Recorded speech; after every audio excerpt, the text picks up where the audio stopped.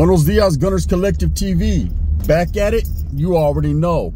Like a motherfucking smack addict. Bye.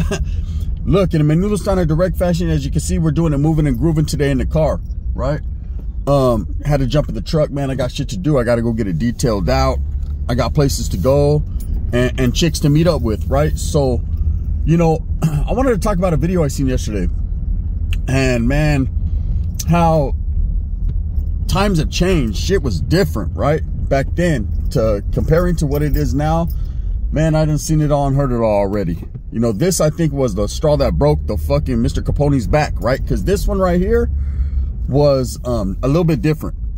And before I get into what I gotta say, man, hit that like and subscribe button. Put your notification bell on all. And the reason why I say put your notification bell on all is because for some reason, if you put it on personalized, man, YouTube is not going to send out notifications. And then you won't be abreasted of, you know, the videos that I drop and others drop, others of your favorite content creators. So make sure you do that. And excuse me if my head is on swivel. I'm not trying to get my shit T-boned, right? So, no diddy. Anyways, so trip out on this. I was watching a interview conducted with Lefty Gunplay, right? And I know Dubs did a video this morning talking about what he had to say about Whack 100. And I stamp everything that Dub says, man. I feel the exact same way. So I chose not to do a video on that particular subject just based on, I already told you guys how I felt about him and Whack 100 and how I feel about Whack 100 in particular and the way he, you know, says what he says and how I don't think necessarily he's disrespecting the raza, but he does say some crazy shit to kind of get, to stay in the loop, you know, to stay relevant. And, you know, he latches on to these certain rappers and these certain individuals that got a buzz. And he rides their wave, you know, and I mean, to each his own. If that's what Bubble Butt wants to do, then on Paro, that's what he's going to do, right? But, you know, I wanted to talk about another question that was posed to Lefty Gunplay. And, man, this one got so heated, Lefty came out the shirt. Lefty Gunplay started the interview with a jacket, a hoodie, a t-shirt. By the end of that motherfucker was buck naked damn near in there, right? I thought Brick Wolf was going to come around the corner. It was bad. But he got heated and he's feeling the heat. And the question that was asked is a question that continues to be asked and I think will always be asked to Lefty until he does something about it, right? And it's unfortunate that he's put in that situation where he has to do something about it. But, and I don't think he necessarily does, but it is what it is. Anyways, he was asked, let me turn right here. He was asked if he had issues or you know, what was his mind state nowadays on the bands pull up, right? Bands pulling up to his audio, doing the diss video or whatever. And he was asked about it, right? To which Lefty said he was pretty pissed, right? He was mad, and I could understand that. And if you guys recall, when the shit all went down, myself and Dubs, we listened to the video, and we told you guys it was a hilarious video. It's funny. Bands did that shit, but at the same time, the one situation we thought that stood out amongst the rest that was pretty like, man, that was too much, was the disrespect of Lefty's mother, right? I felt, and I'll speak for myself, I felt that she didn't deserve that. I felt, man, that was too petty, going at it with the moms. But I also felt, man, when you disrespect another man, you know, all bets are off. The gloves are off. It is what it is. Motherfuckers are going to say what they say. Ain't nothing you can really do about it, right? And so bands chose to disrespect Lefty Gunplay's mom, right? In that form and fashion. And, you know, I always wondered, like, damn, I wonder how Lefty's feeling about that. You know, he has to go home and lay his head on that pillow. He has to be around his mother knowing that she's dissed. And now it's up to, I think, 1 million people have watched the video. It's crazy, right? And it would upset me, so I'm sure it would upset him. And he got a younger mentality. So guys like that, you know, they don't, that's like the ultimate disrespect. It's always been, you know, the mother disrespect is always the ultimate disrespect. That's the one thing that'll get shit popping. And so he addressed it. And he said that, you know, that he was mad, man, that it was up, that anytime he's seen bands. So he started out the conversation, and this is the whole gist of what I'm saying. He started off the conversation or the answer saying, yeah, he was fucking pissed. And if he's seen bands, it was up, it was on, right? Anytime that they seen each other, wherever they seen each other, if they were in close proximity, the same room, whatever, then it was on. And then he went on to say, man, I'm going to see this dude one day, you know, and the industry is small. It is. the last person you want to see is always the first person you're going to get. And that's the truth. So he's like, hey, I'm going to see this fool. I'm going to get at him, right? Whatever, that's cool. At the same time, as they continued the conversation, and you know, with Lefty, man, his interviews are all over the place, and it's not due to the interviewees. I thought that Negra and her husband did a great job. You know, I respect their get down, I respect their hustle and their platforms, right? Regardless of the active, non-active nature of shit and all that, man, it's always going to be that. You know, it is until it isn't. So I respect their get down, facts. And Negra definitely asked some great questions, as well as her husband, Icon, right? So when they asked the Vato about fucking, that he went on a rant, and like I said, he's all over the place. So with the Lefty interview, it's kind of hard to gauge what he's really feeling. But he went on to say, yeah, if I see bands, it's on a cracking, which is expected. He also pointed out that the disrespect of his mom is what fucking got him tripping, right? Then, he in the same breath, he kind of went on to say that he wanted Gold Toes to set it up, and he'll take $50K for the fight, and this and that. Now, here's what I got to say about that. And this is all real, right? If I'm fucking upset because someone disrespected my mother or disrespected my family or anyone, you know, anything that makes me get to that point, there ain't an amount of money in the world that's going to make me fight you. It just is what it is. Free of charge. You can get these hands free of charge, right? And I'm not saying I'm trying to fight anyone. I'm just saying that should be the mentality, you know? Like, hey, bro, you fucking passed the point of no return. Holmes, it's time to get Mad Max and Thunderdome. No Diddy, right? That's what it's supposed to be. But this guy went in the same breath from saying, if I see him, basically he's on site. I got something to say to him. I got something to do. And then went right into 50K for the fight. 50K to fight me. Like, look, bro, I don't know what's wrong with all these guys nowadays thinking they're worth anything to fight them. Oh, you're going to have to pay me. You're not Canelo. I said, calm down. Even Canelo wants too much money, right? These guys all want to get paid to fight. Look, it's not that serious. Obviously, your mother, your family, or whatever doesn't mean a whole lot to you if you're not tripping on that, really. That shows me that you're not really on that gangster time. You're not really tripping off that. That really didn't hurt your heart as much as it should have. You know, because basically it's all about the feria. It's all about the money. That's real life, right? That's what you're saying. You know, hey, it's going to take money to float my boat. And I felt that right there was odd. You know, I respect Lefty Gunplay. I understand, man, and I don't care what anybody says. I'm of the understanding that a lot of these can of worms that are open is because he opened them. You know, he disrespected the Norteño cause, and that dude bans first. Truth, right? And bans retaliated. And it should have been there and that and that and there. That's it. Done, right? Vatos disrespecting each other should have been over with. But for some reason, for whatever reason, it continued on. You know, and it continued on because people continue it on. They keep asking the questions. How does he feel? Well, obviously, we know how he feels now. He doesn't feel too disrespected. Because if he did, he would, you know, address that, let it lie, and just be like, hey, I'm not speaking on that no more.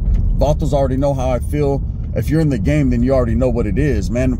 You know, because you don't want to alert the authorities or alert anyone to what, you know, how temperamental you are, that the situation is really that serious.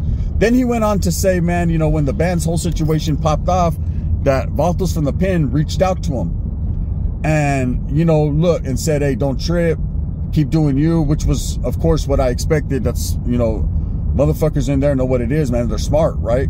Keep getting your money, keep doing you, bro. And it went on to say, oh, but my people are going to deal with it. Like, no, you got to deal with it, bro.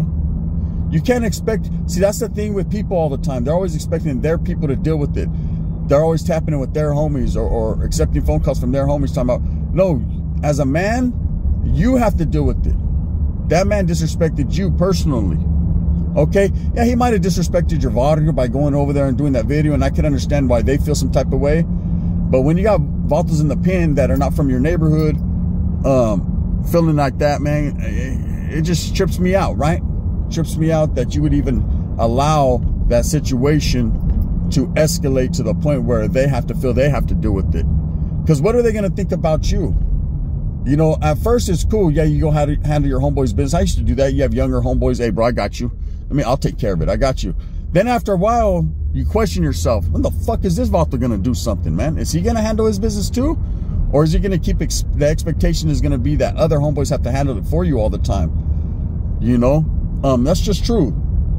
You know, that $50,000 address kind of threw me off there. Because how can you say, hey, man, yeah, I'm tripping. If I see you, it's on site, man. You disrespected my mom's. Fuck what you're talking about, homie. You know, the video, cool, whatever, you know. I had a laugh or two, but when you went in on my mom, bro, that was different.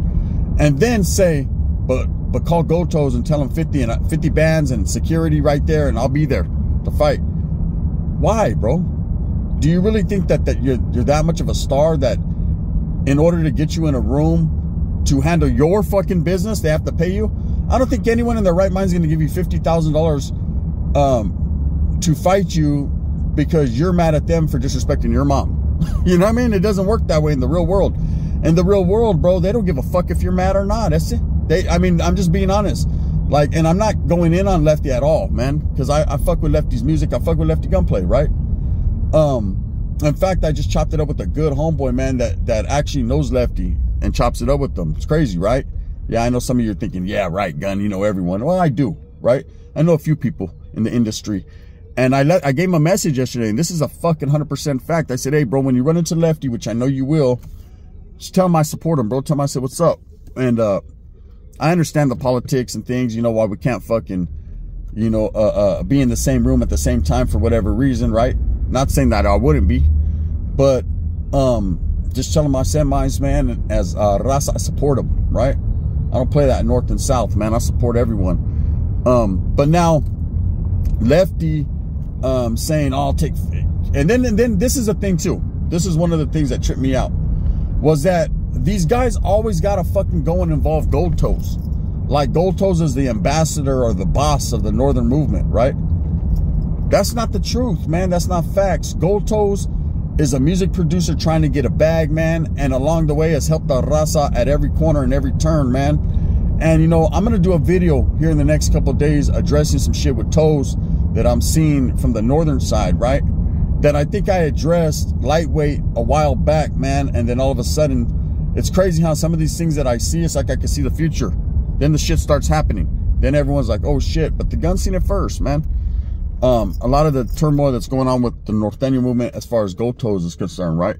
But, you know, to mention Gold Toes, like, hey, call Gold Toes and tell him to set it up. Like, nah, bro. Hey, you can't be mad at one Norteño for being a Norteño, but not mad at the next, right? It's just the way it is.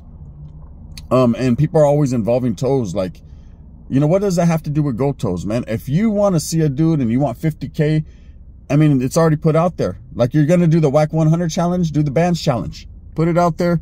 It is what it is. But, bro, he's at the point where bands don't want to fight you. You should want to fight bands. You understand what I'm saying? How are you going to make a motherfucker pay 50K to fight you when you're the one that's mad at him? Bands did what he did. He said if he seen you, it was up. It was going down, right? But you guys know damn well you're not going to see each other, bro. Stop it. I don't give a fuck how small the industry is. I don't care about none of that, right? You guys don't even roll in the same circles, and you're from two different fucking sides of California. So it ain't going to happen, man. You know, let's just get that out the way right now, right off the top. You know, and ain't no one in their right mind going to give you $50,000 to defend your mother's honor. You got to handle your own business, man. And I'm not saying Lefty wouldn't, and Lefty's not capable. You know, and here was the cool part, man. I thought this was funny. So, if I'm going to go fight someone, it just is what it is. It could be just right there, fucking at the corner, shit pops off, and, you know, you never know what the day brings. Or if you're seeking to go fight someone.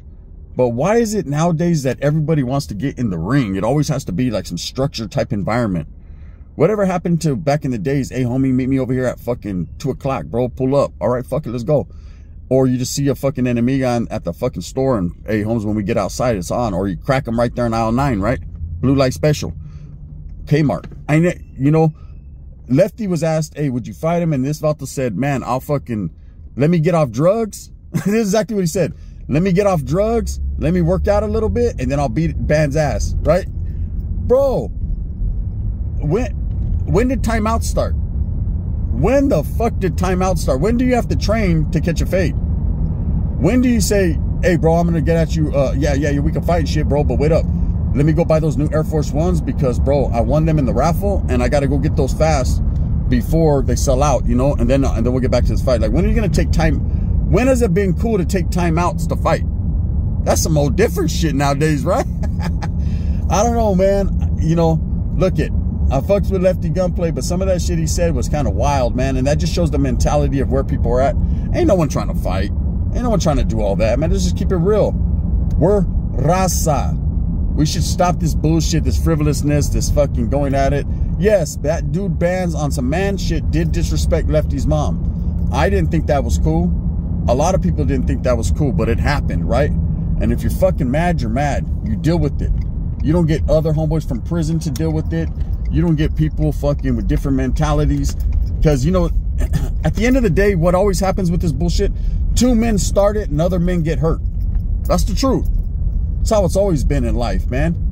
You know, because there's those that don't fucking play. They're on some street shit, street mentality. Damn, I ended up in the ghetto like a motherfucker. They're going to start trying to sell me rocks over here where I'm at. I ain't never been down this street. Anyways, that's the truth, man. That's how I felt about it. Like, bro, there is no times for timeouts. You're either going to fight the vato because he disrespected your mom, or you're simply not. But all these guys nowadays, hey, pay me 10 bands to fight. Pay me 50 bands to fight. Pay me this. Motherfucker, no one's going to pay you to fight. You are not Mike Tyson and Jake Paul, okay? You're a fucking rapper, bro. Go in the booth and make some money. You know, and that's just what it is, man. I could sit here and I could rant all day about this shit. But at the end of the day, wait, there's a gang of traffic right here. At the end of the day, bro, the mentality is this. You know, if you're a real gangster, like, you know, Lefty says it. I'm not fucking, fuck this rap shit. I'm a gang member, right? Then you should already know what it is, bro. Why is it keep constantly taking people, gotta lace you up on some shit? Like, serio. You know, and then to put out there, oh, I gotta get off drugs first, and then I can get off. Bro, take your ass to the 12-step program, do the serenity press, and fucking come back fucking as Floyd Mayweather, right? Whatever you got to do, whatever it's going to take, do some push-ups. And if you want, I could absolutely send a homeboy to give to you a workout program, you know? Because by the looks of it, you're not really on your shit like you should be. You should always be on point, you know? And that's what it is, man. Stay physically fit. Health is wealth. Anyways, with that being said, I just wanted to throw that out there. There's my Saturday spiel for the day, man. We're cruising, you know what I'm saying? I'm going to go get a few things. I'm pulling up to the spot real quick, give me a little outfit for the weekend, you know, and do what I does. Shout out to everyone out there, man. I hope you guys have a productive weekend. And again, man, I support Lefty, but hey, sometimes it's tough love. Sometimes you just got to tell him, motherfucker, like, damn, bro, come on now, Mr. Timeout. I'm going to start calling him Lefty Timeout Gunplay. Yeah, bro, I need a timeout so I can get ready for the fight. Bro, you need to get ready for Bands? You better stop it, bro. He said, I'll beat Bands' ass. I know, we all say that, right? I'll beat this guy's ass, I'll beat that guy's ass. The guys who's hollering the most that he'll beat ass is usually the one that gets his ass beat. I've learned that the hard way. With that being said, I hope that you guys move smooth with a purpose. Get everything that you want coming, and remember, at the end of the day, it's all about the strive to struggle, the struggle to strive. I will be dropping more videos later on today, but I got to get out and about early, man. The early bird catches the worm, you know, if you want to give her your worm. And if you're working with a worm, she ain't going to want it. You know what I mean? You got to go anaconda on it. Thumbs up or thumbs down. Heavy's going to be the head that wears the crown. I'm going to continue to strive, struggle, and strive for what I honestly and truly believe in. And that's the betterment of all the gente, man. Thank you guys, man. Hey, don't sleep on Lefty, though. You never know. They might call him Lefty because he got a good left. You know what I mean? After he gets off the dope, though. The gun.